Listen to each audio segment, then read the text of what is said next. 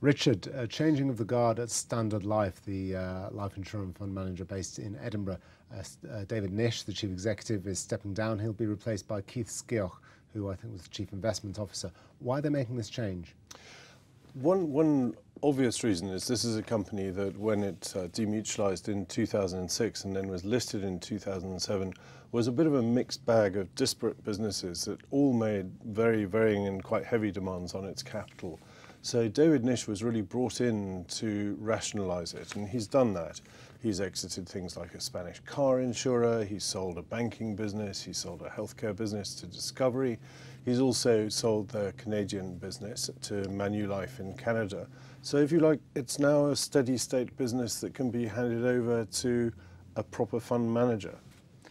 And has Mr Nish's work gone well recognised? Have investors liked it? It has. I mean, the total shareholder return of this business has been over 190% on his watch alone. The shares are up 120% over his watch too. But it's also been imitated. And this is a company that has gone from being a traditional Edinburgh-based life company into a global asset manager. And it's been imitated, or it's even been raided by Aviva investors, which pinched Ewan Munro last year. Old Mutual recently bought Quilter Cheviot to boost its wealth management arm, really aspires to the kind of wealth manager rating that Standard Life trades on now.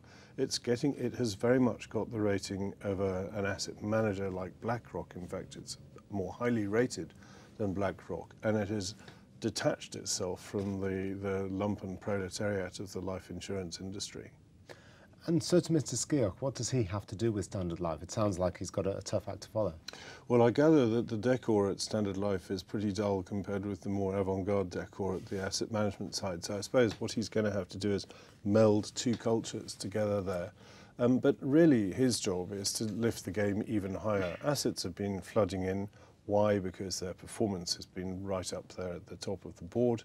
And I think it's just more of the same. And in a funny kind of way, you know, I imagine Mr Skeoch's been saying quietly in David Nish's ear, you know, you can move over now, I wouldn't mind a go at this myself, because this really is almost becoming a pure play asset manager with what we call a life wrapper with a bit of protection built into investment products.